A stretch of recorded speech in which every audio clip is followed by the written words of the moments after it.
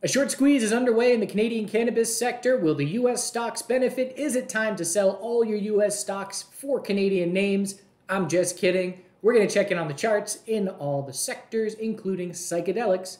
Let's get to it.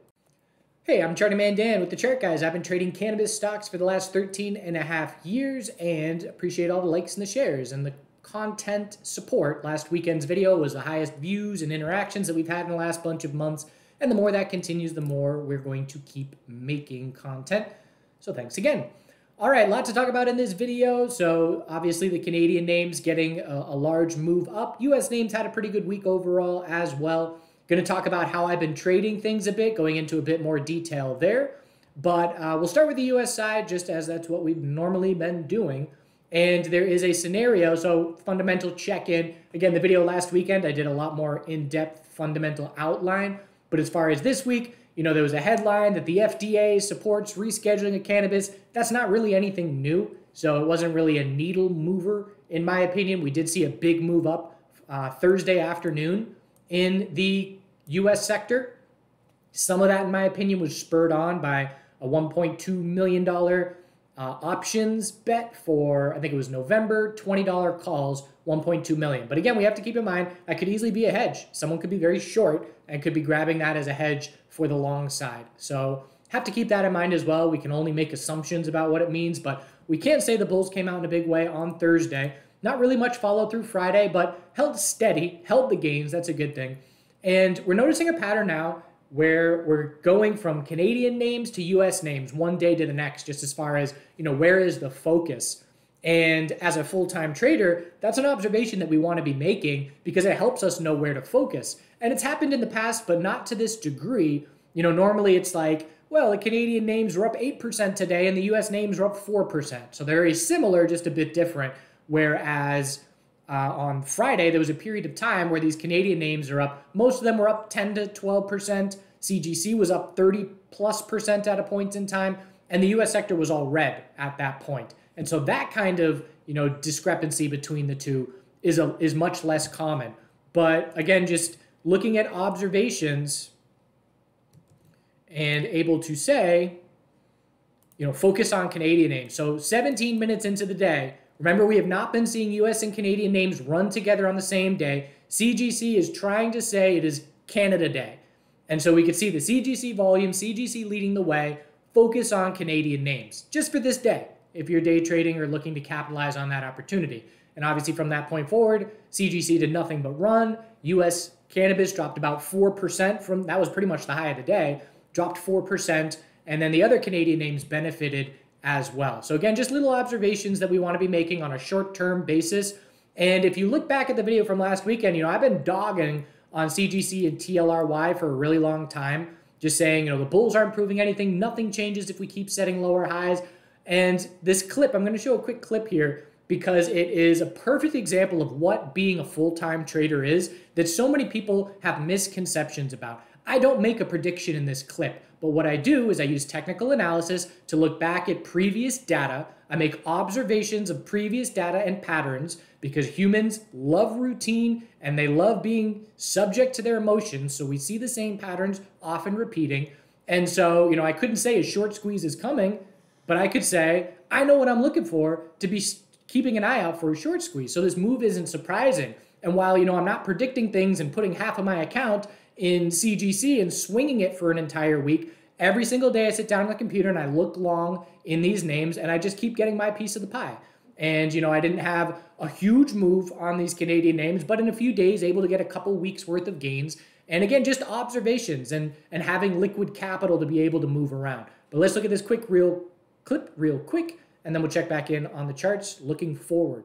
Showing, the kinds of moves when momentum gets going, there's a 100% move. And so again, there are short squeeze possibilities because I don't need to even look at, a lot of people look at short data and that's fine. I don't look at it. I don't need to. I know there's a bunch of shorts on this name because I know as a technical analyst and a trader, being bearish on this name is the right thing to be doing.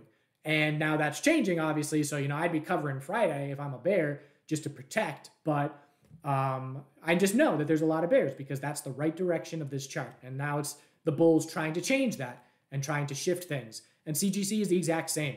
Every single move is just a lower high. Lower high. Look at how many bear flags. Bear flag confirmed. Bear flag confirmed. Bear flag confirmed. And we're dropping down now. Again, just talked about the euphoria run. Look at this pullback. How do we go from $5.65 to $3? Dilution, reverse splits. This stock's never going back to all-time highs, in my opinion. I don't make bold, statements like that often, but when I'm real confident, I do not think this name will ever go back near all-time highs because of the dilution. It's not the same company. Buying 10,000 shares back here, you're owning a fraction of the company as to buying $10,000 now. It's a very different share structure at this point. But again, same thing. They ran it up after hours, 355. That's a potential solid gap up open on Monday. I do expect some of that will be given back before the open on Monday. But again, that'll give the space to say, okay, we've broken lower highs. Something's a bit different. Can we confirm a daily uptrend as the result of the next pullback? And again, just looking at the little short squeezes here for trading. These names are for trading, but this was a short squeeze back in August where we shoot up from 3 to 400 or 400%, 3 to 19. And what happened here was the MSOS names were already running and were starting to chill out a little bit. And then we, went up to 100% move in a couple of days. That's a short squeeze. Because why? Look at this bear control. There's shorts all over this. It's the easiest bear chart in the world until the volume shows up and causes a mini squeeze. So the reason I keep an eye on these names is for the potential that they get the fast, hard squeezes when the volume really starts coming in. But if you're looking longer term, the share structure, the fundamental of these companies, potentially not as well positioned as some of these US names. All right, so what's the takeaway from that? Again, looking back historically. So a lot of people are going to look at that and say, oh, Dan was so bearish these names and he was dead wrong. When in reality, it takes me 2 minutes to flip my bias and recognize, hey, we got volume. This is looking like a short squeeze, and be able to benefit from that. And again, I'm not nailing the bottom and selling the top. I'm just getting the meat in the middle to take my piece of the pie. I didn't even swing any of these names throughout the week. It was just day trades every day and able to capitalize on that opportunity. But let's look at this rotation real quick. So MSOS bulls, and again, I talked about it in HHS. In HHS, the reaction back here, MSOS shot up for a couple of days, and then while it traded sideways, that right there is when the Canadian names shot up another 100%. And so what do we have going on here? A pattern, the same thing. MSOS bulls shoot up from the 13th to the 18th. Then after the 18th, we chill sideways. And what happens on the 18th? This is CGC on the 18th, and it's been nothing but short squeeze since then. So we have a pattern where when there's a hard, fast move on MSOs and the Canadian names are not really benefiting, once MSOS tops out and starts to consolidate, that's when we look to the laggard move out of these Canadian names. Something to be keeping an eye on going forward. We've got all these little clues of observations that we can make to help us get in good risk, low reward scenarios, wrong way, low risk, high reward scenarios to be able to benefit from trading. So we'll talk more about the short squeeze and whether it's done or not or what we're looking at from here. But MSOS, so the most important support for me right now is the daily higher low of 877. And there's a scenario here where, again, we've got no concrete headline yet. And I know probabilities shift when Kamala Harris says whatever, but it's still not a concrete headline. We could hear from the DEA next week. We might not hear from the DEA for 3 months. We just don't know. So if we don't have a concrete headline, I would not be surprised, and I'm going to be watching, are we going to set a lower high here? It would not be surprising to just tighten up on this weekly time frame into April and perhaps through a good bit of April. But what's the indication that a weekly lower high compared to 1064 is being set? It's losing the daily uptrend. So now that 877 level is a must hold. In the weekend video, I talked about, after this breakout, we still got to confirm the trend change. Bulls want to hold 830 on a pullback and confirm that uptrend. We got the ideal scenario as far as, all right, bulls are proving some follow through here. So now we just need to keep the daily uptrend and break 1064, because if we can't do that, the tightening weekly range is on the table for a lot of these individual US names. TCNNF remains strong in the sense that it just broke a high of 1196. We got up to 1244. The short-term support here is 1101. So bulls want to maintain that level to keep full control. If we lose 1101, we'll be shaping up weekly consolidation. We have the potential catalyst from Florida. If we do not get the Supreme Court in Florida knocking down the vote this week, that means it's going to be on the ballot. So yeah, by the end of this week, if we get to April, then the vote for Florida is going to be on the ballot. Again, I don't think that's going to mean, a 10% day in these names, but I think it's just a little underlying bid support of relative strength with these names having a little bit more focus from people. So as far as resistance, after this recent high of 1244, things are fairly limited here as far as clear levels. I'm looking at 1240 was a level, and then 1325. So TCNNF trading well and hitting those fresh highs. And that high that we just hit, highest price in over a year, 52-week highs. GTBIF, very clear double top at 1430 is now back in play. We're just under that level. Key short-term support is 1292. Again, if we fail 1430 and lose the daily uptrend, then we look for a tightening weekly range. What would that look like? Something like this into a good bit of April. But we're knocking on the door of resistance. That's a good sign. If the bulls get over 1430, the next focus will be 1650. Just maintain the daily uptrend to keep control for the bulls. Curaleaf. So this weekly chart has been tightening up a long period of time here, where I'm just viewing it like this. And again, same thing. Anything under 579 is just a lower high. It's possible we keep tightening up. The most important daily support in the short term is 475.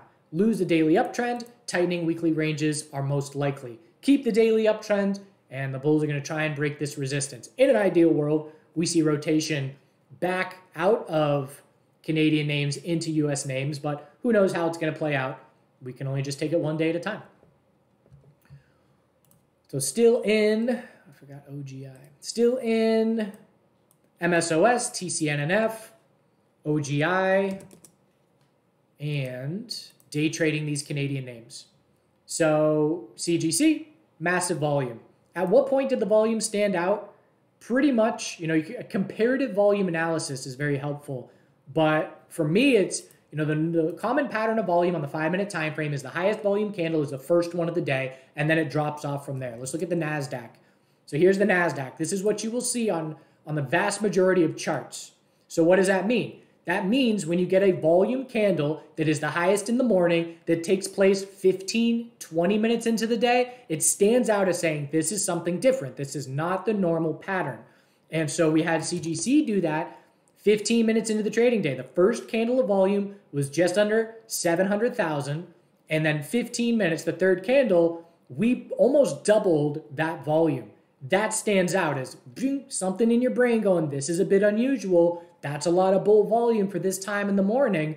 And then, I'm making an assumption here, but this is a short squeeze, obviously.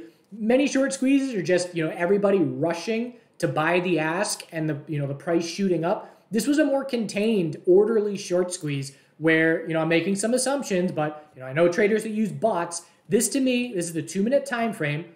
This is just a bot that is buying every single time the 2-minute EMA 12 is tested as support. And from that point, just complete bull control.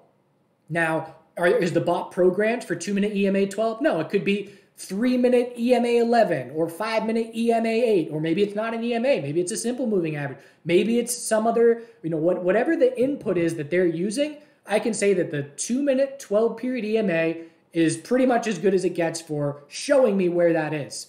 I'm not saying they're using this indicator, but I'm saying this indicator is aligning with whatever they're using. And so we had some aggressive Chart Guys members on Friday that were buying, these little periods of consolidation. And, you don't want to be chasing, but as a trader, there are levels where I can keep my risk small. Look at all these double bottoms, 528, we tighten up, we hold 528. As soon as you hold 528 2 times, if you want to be aggressive, I'm in at 530. I put a stop at 527. I'm risking 3 to 4 pennies depending on slippage, and the reward is 10 to 20 times that as a possibility. Then you look down here, 554. We pull back, we hold it. So it's just giving you levels to play off of And then into the afternoon, we have something called a late morning trade strategy. Google on chart, guys.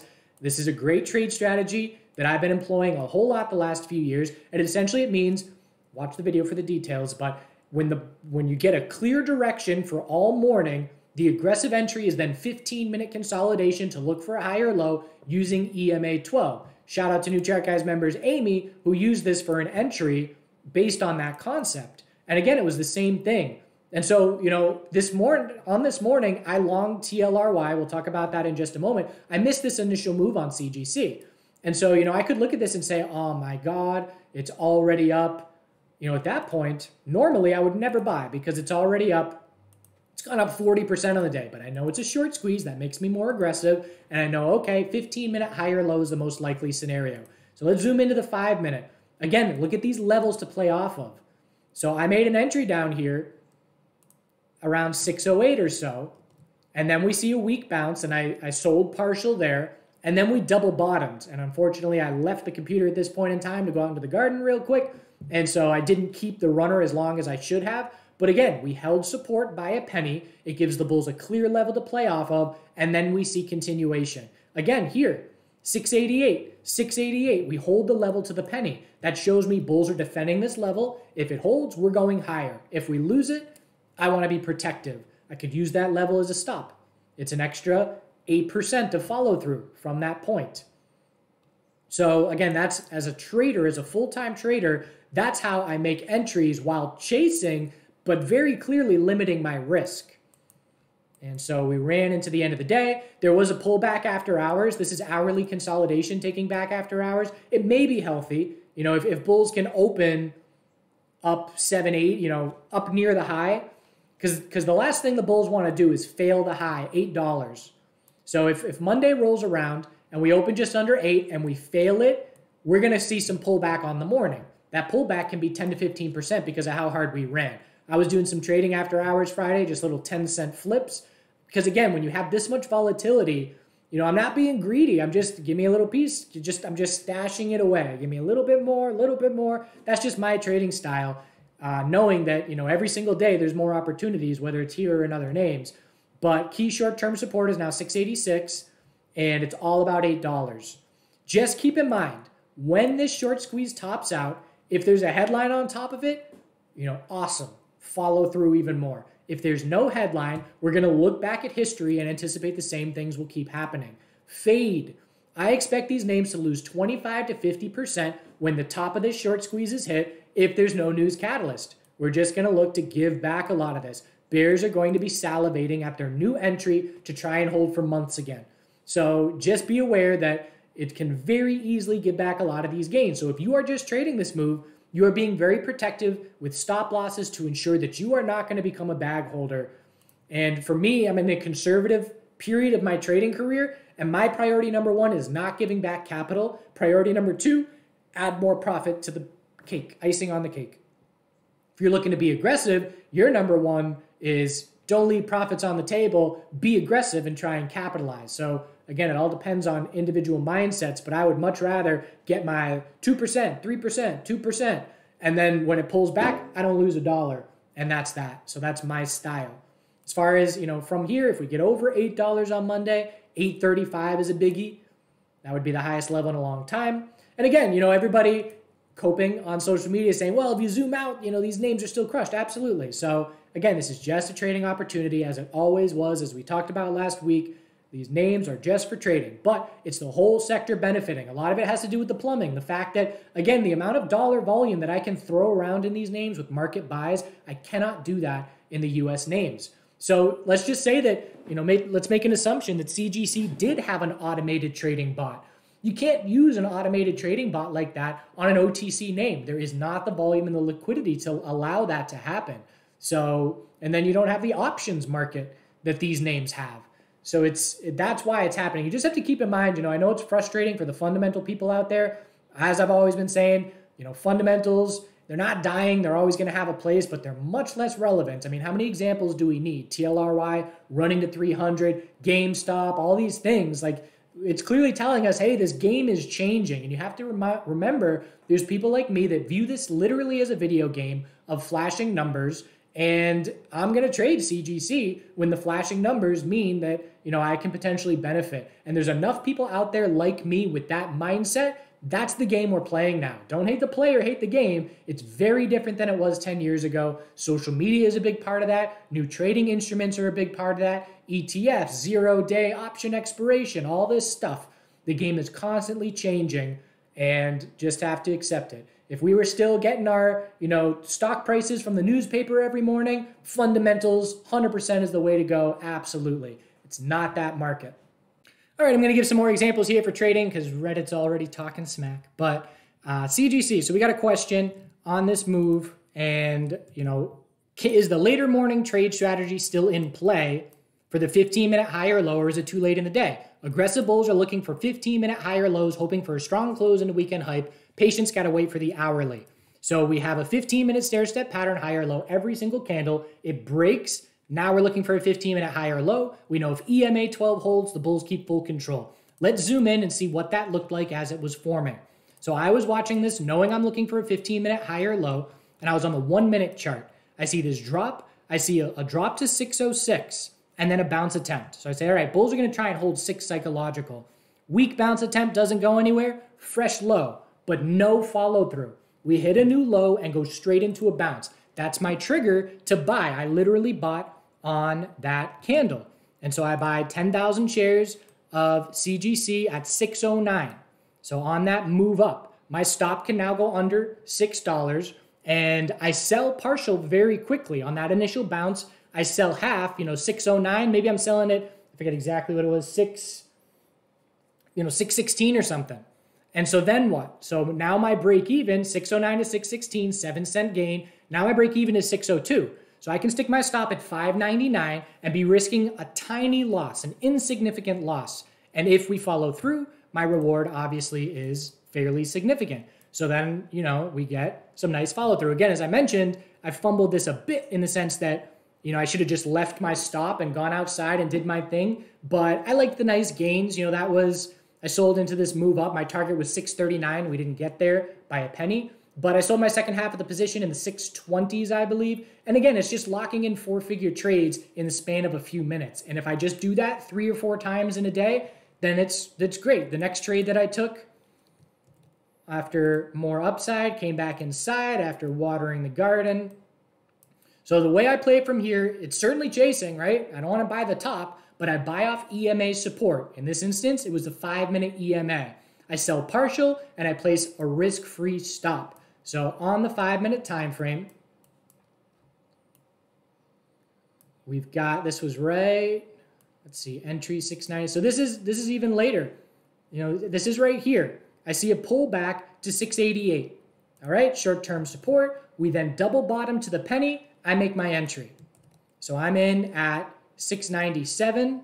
Again, I sell partial at 708. Now my break even is down in the low 690s. I stick a stop under 688. I'm risking a tiny bit and I can ride it up from there. And I kept that one until the end of the day. So that ends up being a 10% trade on my runner position.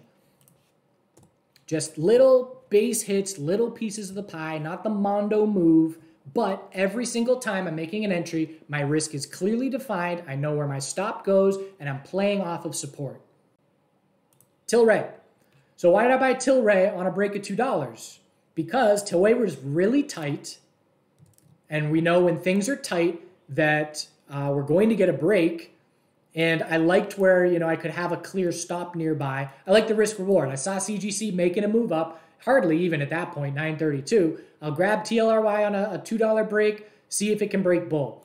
So $2 wasn't the key resistance. The key resistance was 202 and 204. Why did I buy under resistance? When things are tight, for me, if you're breaking $2, the probability that you're going to follow through and break the resistances right behind it are high. If we were extended into testing $2 with an hourly RSI that's overbought and we've been running for days really significantly, then it's a different story. But comfortable grabbing the break at 2 and then just scaled out a bit on the way up, have a little bit of a swing position runner at this point, but nice 15% move. And again, hourly consolidation will be inevitable. There is a support down at 215.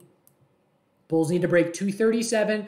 The high of the previous day is so important on the morning. If you break it, you can break it and not see much follow through, but if you can't break it, you're not going anywhere. So that's what we're watching on everything for Monday. Also, if we gap up, we're going to look for some pullback and some consolidation as well. We're also going to be watching for backburners. What's the response to first 5-minute oversold conditions on CGC the next time it happens? I'm going to be trading it for a bounce. Let's say we drop down to whatever price, get 5-minute oversold, I make an entry or two. My stop is based on dollar amount that I'm willing to risk on that trade. If we bounce 3%, I exit half. I stick my stop under the low. That's either the hourly high or low, and I have a great entry, or I stop out break even. That's how I trade these kinds of moves. TLRY after 237, it's all about 254, and that would be the highest level in many months if we were able to break it. Again, just a trade for me. But we got, the OGI, just beautiful follow through, nice volume. So we filled a gap. The 268 was a gap fill to be watching from way back here. And now we're looking at 292. Definitely a bit extended, higher and low every single day for 6 days. We're going to look for a pullback. Bulls want to see first hourly oversold conditions, mark a daily higher low. But it's clearly, benefiting from the CGC move. And again, you look at this and say, well, it's underperforming CGC this past week. Absolutely. But it's way outperforming CGC on the big scale or the big grand scheme of things here. We're hitting levels from back on April 10th. If CGC were hitting levels from back on April 10th, we'd be trading up at $15, $16. So we're 50% where we were back there, where OGI is back at these levels. Weekly EMA 12. I will have a runner position in this name as long as weekly EMA 12 is support. And we'll look at 292 and 3 psychological. Hourly uptrend is our guide. New short-term support, 262. I will be taking some profit on this swing. This swing at this point is up 40 or 50%. And so, a little bit more upside, and I'm going to exit half the position, maybe reload it on next daily consolidation. But again, just not going to be greedy with the name up over 40% in just the last 6 days. For me, it's just always locking in profit. Things don't go wrong if you're always locking in profit. The worst thing that can happen is you leave some money on the table. I can accept that. SNDL, another big bull move, big volume, and breaking 171 was a great sign. Then we're looking at 176. Only broke that by a penny, so that's still a level that we got to keep an eye on. And then we look up towards $2, really. There's other levels in there, 190, but key short-term resistance, hourly. Have we consolidated? No. So it won't surprise us the next time we see hourly consolidation. Hopefully 5-minute oversold marks that hourly high or low. And, how long can this move go? That's just the question from here. And everything's seeing it in the Canadian side. ACB, again, just dilution, debt spiral. But when everybody gets on one side of the boat and there's too many bears, they get squeezed out, then you get this. So, again, look at last time. Oh my God, what a move. 3 days, 100+%. We're back. Minus 65%. Cautious, the slow bleed once the top is in. All right, psychedelic names. MNMD is standing out leaps and bounds ahead of peers. So I expect a lower high compared to 1110, but I'm very, pleased with what the bulls have done in follow through here. And so I'm going to be watching for something like this. Bulls ideally want to hold EMA 12 on the next pullback, but tightening daily range on watch. No red flags for the bulls whatsoever, but it's a very different looking chart than its peers. CMPS, look at the weekly chart, 3 weeks of red. The red flag was confirming the bull flag with 0 follow through. So compare that to MNMD, it's a very different looking chart. ATAI, 3 weeks of red. So not ideal for the sector. Attention back to cannabis. And again, the way that I did this, my style of trading, ATAI, I'm already in a swing position. I add to it on the hype day with news. I see the high of the previous day only break by a penny, and that's a red flag for me, 2 penny bull break.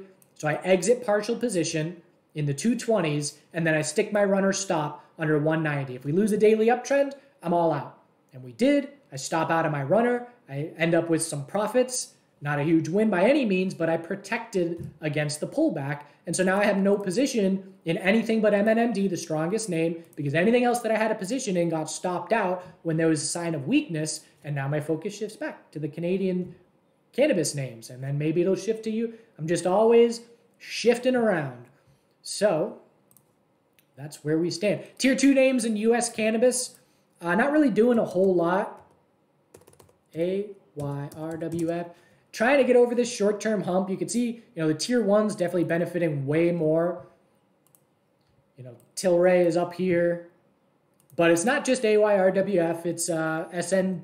Nope. It is TSNDF. Again, just sideways, trying to get over 185 to clear a resistance zone. But again, nowhere near the recent high.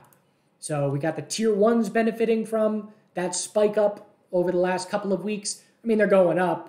And percentage-wise, it's a 20% move. But compared to where we were, still got a lot of work to do for some of these tier 2s to get back up to those levels. But again, the broader market is just so strong right now. This is such a good time for a headline catalyst. And we'll see if we get it. That will be my cue to go real aggressive. But until then, one day at a time. Feel free to ask any questions. Again, thanks again for the likes and the shares and the support. And let's see what this sector, these sectors, can do for the rest of 2024. Do good things.